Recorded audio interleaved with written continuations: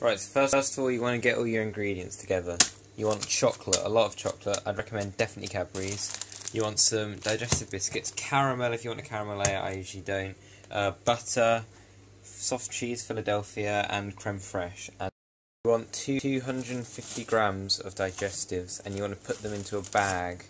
Oh god, it's in freaking ounces. What do I do? Oh, for fuck's sake. Okay, well this has already gone wrong.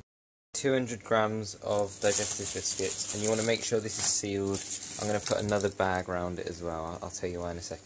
You're going to mash up all these biscuits, so you start off by just hitting it, etc, etc, and then I would get a nice rolling pin and just smack it. You've mashed it for a couple of minutes. It should be okay enough to put in here, and then you can do the rest just with your hands, just crushing up each piece. It's to a pretty good consistency. You want to get about 75 grams of butter, and you want to that will do. I'll cut a tiny bit more. You want to melt that. It seems to have just exploded. Oh shit. Oh dear. Oh, for fuck's sake. The butter exploded in the microwave and has made a big mess, but the video isn't sending for some reason. But after that, you want to pour the butter in there, and actually, I need a spoon. You got to stir that around. You stirred the butter in, you want to pour it into the cake tin you're using. Oh my god, that's way too much. Once you spread this around evenly, you want to start pressing it in. It needs to be solid, so you just keep pressing around everything. Now you want to put the biscuit base into the fridge. I'll put it there. Now you want to get 300 grams of chocolate, and you want to put too much in so you've got an excuse to eat quite a lot of chocolate. Yeah, I need to eat 43 grams. Once you've broken up all the chocolate, you want to add 300 grams of Philadelphia cheese. Lovely. You want to add about 200 grams of creme fraiche. Don't even know what this stuff is.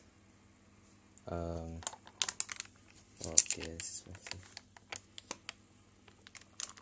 Okay, that'll do. Now you want to boil a load of water. Whack it in a pan.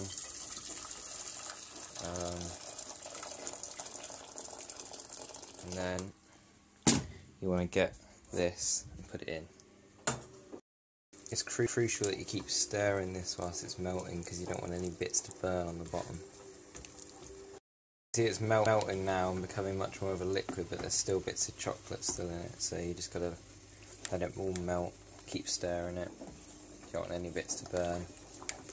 Hope you're fucking enjoying this, you pricks. Now you want to get the biscuit bit out the fridge, and you want to spread a tiny bit of caramel on it. But I really wouldn't put too much on. Oh god, I've never even done this. I don't even like caramel on it. Okay, I think I'm going to bail this idea. It's stupid, it doesn't work. Once you can see it's nice and smooth, you want to take it off. Cool down the chocolate in a bowl of cold water, and we're going to heat up the caramel and try spreading it again. I wouldn't even recommend putting the caramel in, but I'm being forced to. This looks grim. I'm sure I've done this wrong.